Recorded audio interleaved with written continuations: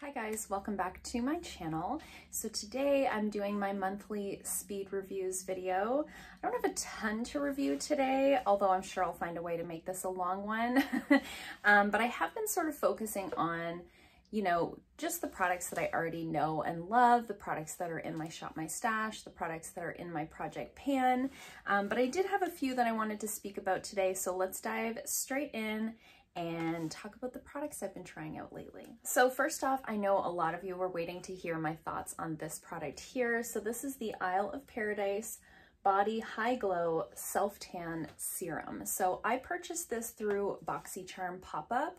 So they had a really great sale. I think I got it for around $9 and I'm really loving this. I really like this a lot. I had low expectations because I just don't love most tanning products, but this one is more of a serum and it is like a gradual tan. So it's not like your typical like full-on self-tanners where you put it on and immediately you're super dark. And that's usually where I run into problems. I'm pretty fair-skinned. I do have some like eczema and dry patches on my body that sometimes cause some problems when it comes to self-tanners. But this one is working out really, really well. So it is like a hyaluronic acid based serum, and it is a little bit thicker than what I was expecting. I don't know if you guys can tell based on the little drops. It's not a water consistency for sure. It's definitely more of a sort of jelly serum consistency. It smells really nice. It doesn't have that weird tanning scent to it. It doesn't leave your body smelling weird. And because it's like a gradual self-tan serum, there's no color guard or anything like that. So you don't have to worry about like staining your sheets, staining your clothes, anything like that. So I've been sort of using this to like even out my tan. I haven't had a lot of time to like lay out and get a tan, though we know that's not something we should be doing, but I do love the sun. So I kind of have some weird tan lines, and like the front half of my body is a lot more tanned than like the back half of my body. So I've been kind of using this to even things out, and I think it's been doing a really nice job. So you just go in with the dropper, and I'll sort of do, let's say like 4 to 6 drops on my arm, rub it in, do the same thing over here, rub it in. And, you know, even trying to do like my back where I can't really reach that well, I haven't noticed any like streaky parts or anything like that. It all just seems to sort of blend really nicely together. It's also really hydrating. I mentioned that it has the hyaluronic acid in there. It also has like coconut oil and a bunch of different like hydrating oils in there. So if you were on the fence about something like this, I would say it's worth a try if you like more of a gradual tan. I'm really enjoying this a lot. I don't know how long it's gonna last, but I think I'm only to about here, and I've used it several times. So I think it's gonna last for a good long while. I do believe you can purchase this through Sephora. I'll link whatever I can in the description box down below as always. So I've got a few products in here that I had gotten in that Boxy pop-up sale. The next one was this eye cream. So this is the SkinFix Barrier Plus Lipid Boost 360 Eye Healthy Eye Treatment. So this is basically just a really hydrating eye cream, and I like this just fine. I like it just as well as the eye cream I was using previous to this one, which was the Indeed Labs one.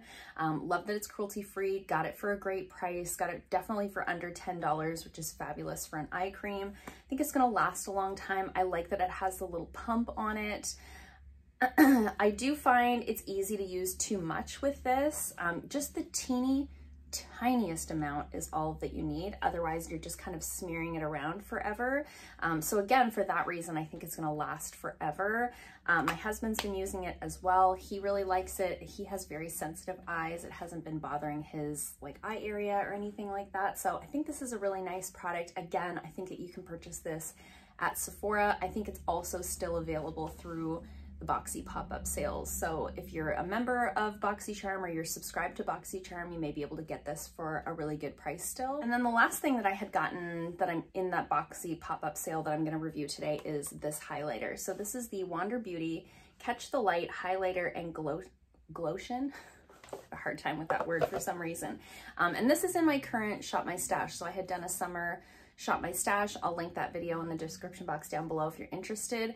But I'm really loving this. I had been sort of in the market for like a liquid highlight or a cream highlight. It was the only cream product that I really didn't have for like cheek products.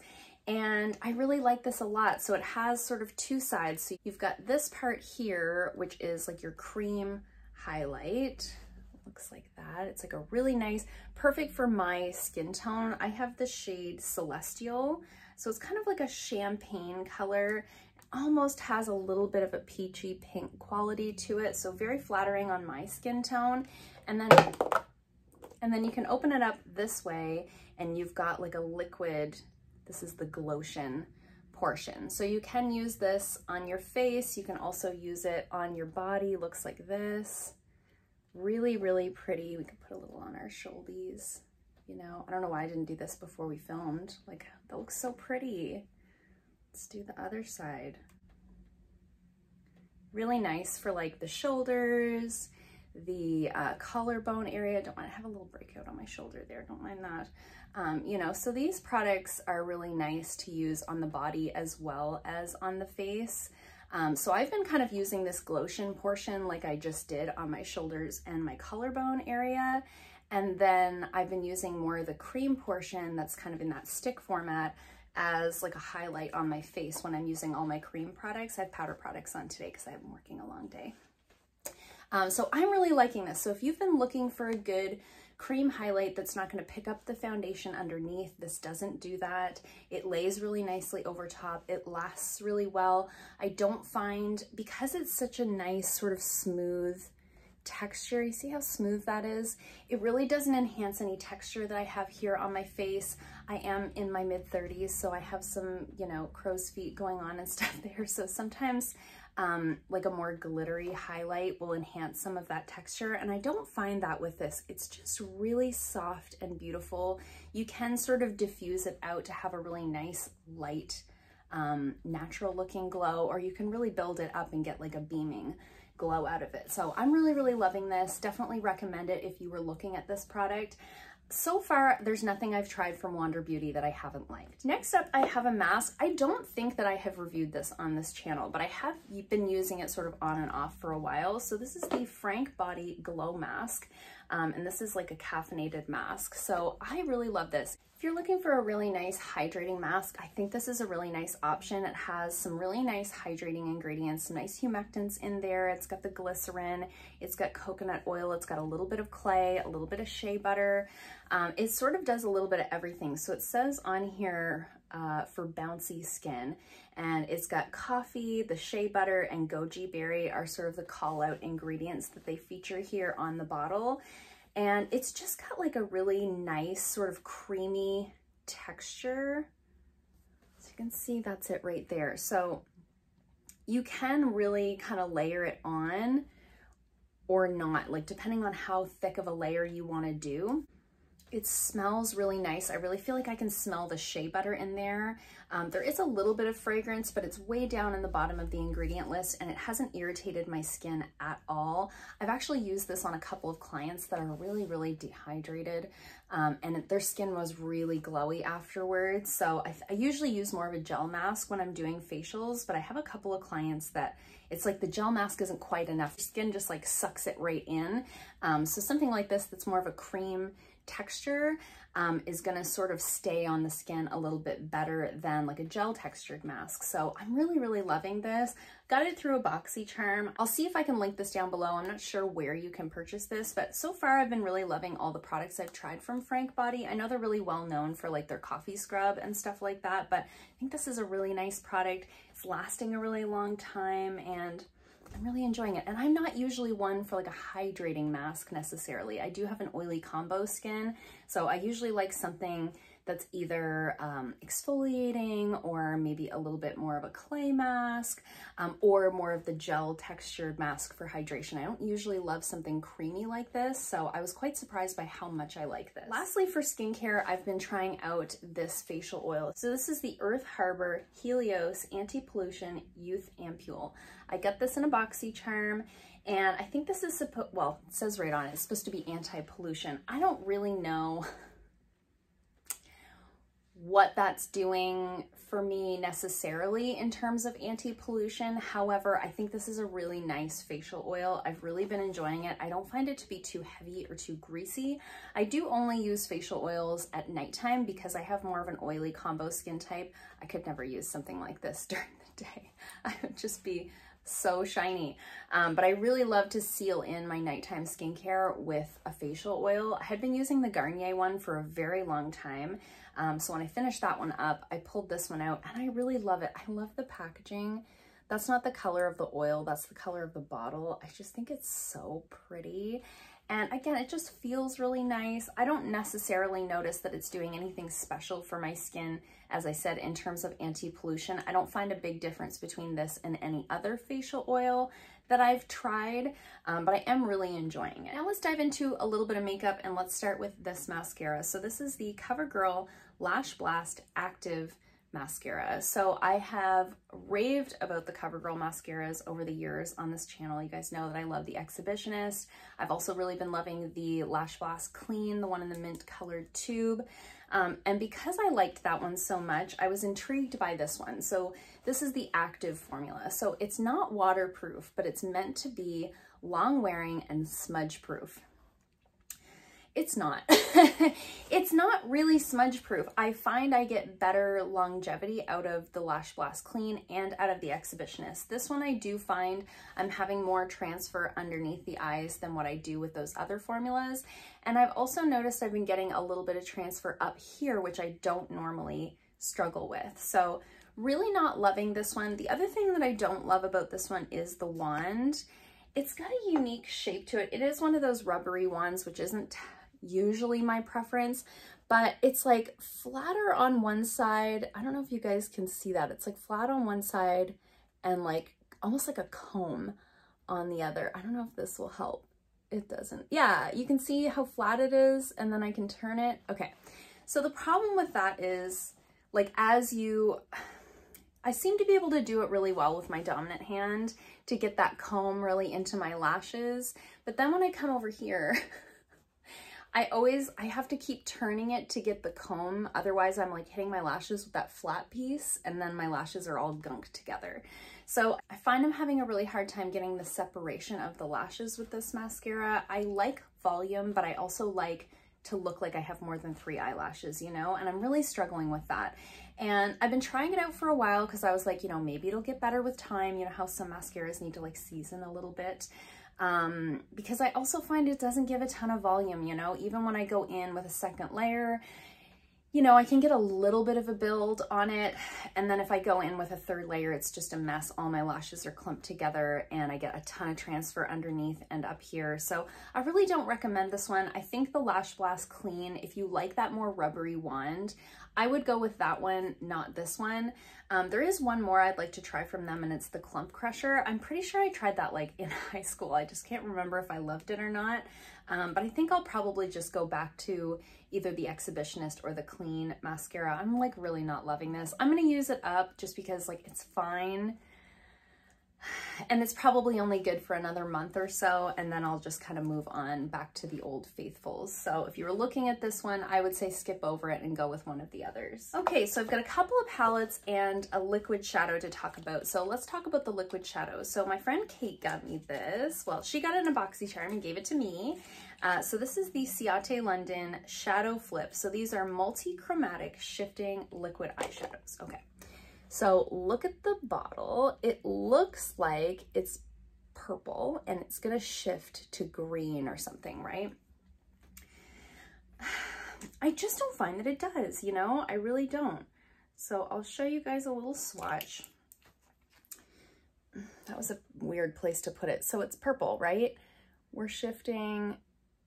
Maybe there's like a hint of green if you turn it the right way, but it's almost like a muddy kind of a shift. So I did put it on my eyes today over top of like a purpley kind of eyeshadow, and I really find, I mean, I think it's really beautiful. I'm gonna wear it, but I'm gonna wear it as like a purple liquid shadow. I really don't see much like multi-chrome action going on. Correct me if I'm wrong. Maybe I'm not seeing it. Maybe I'm being nitpicky. I just don't know.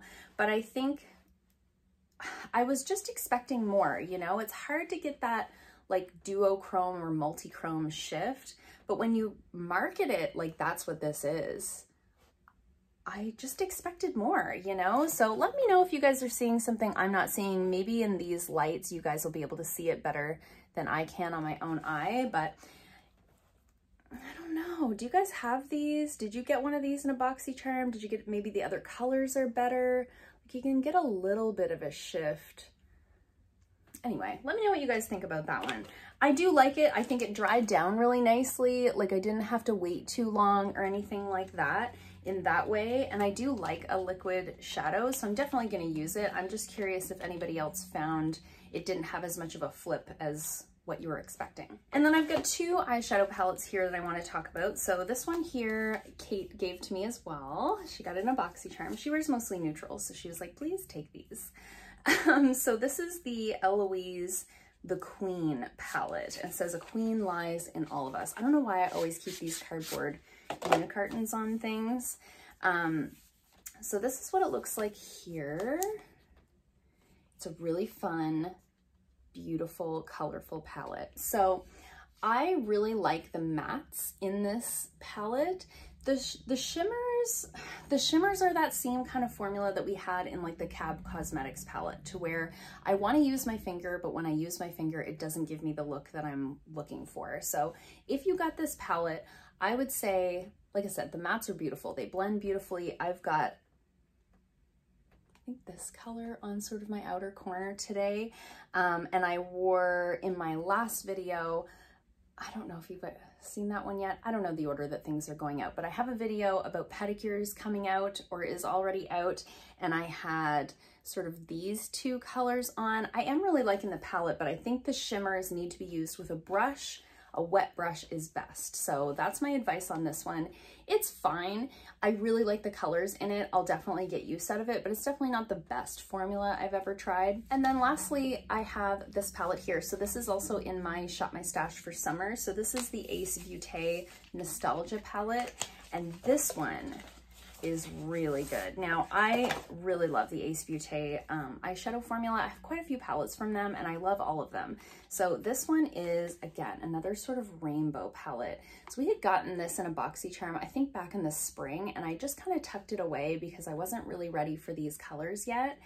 But now that the summer is here, I'm using it and I'm loving it. So the shimmers in this one, the mattes are beautiful. They blend beautifully. They're very buttery. I have this color kind of all in my crease today, this one here, and I deepened my outer corner a little bit with this one as well. But the shimmers in this one you can just use with your fingers, sort of the way that I normally would use shimmers. Yesterday I had on these two colors. It was a whole like tangerine moment. It was so pretty and so easy and simple because I could just tap in and tap on.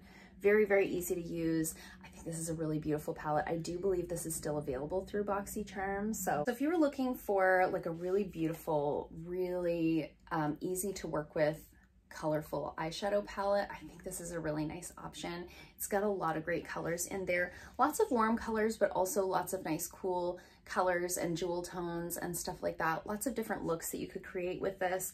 And there's not a ton of shimmers, but the shimmers that are in there I think are like perfect for what you've got here in terms of a color story. So the only shimmers, I'm trying to blind you guys with that mirror. The only shimmers are this one, and this one. The rest are matte, which I kind of appreciate. A lot of times it's kind of half and half, or you'll get a lot of shimmers and just a couple of mattes.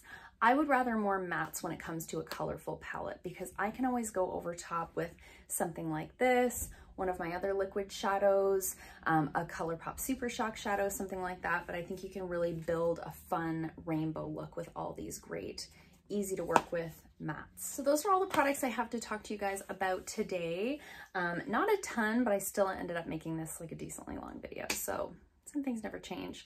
I hope you guys like this video. Let me know if you've tried any of these products, what your thoughts are on them, or if these were any products that you kind of had your eye on. I'd love to hear from you guys in the comments down below. And if you like this video, give it a thumbs up. If you haven't already, please subscribe, and I'll see you guys soon in another video. Bye.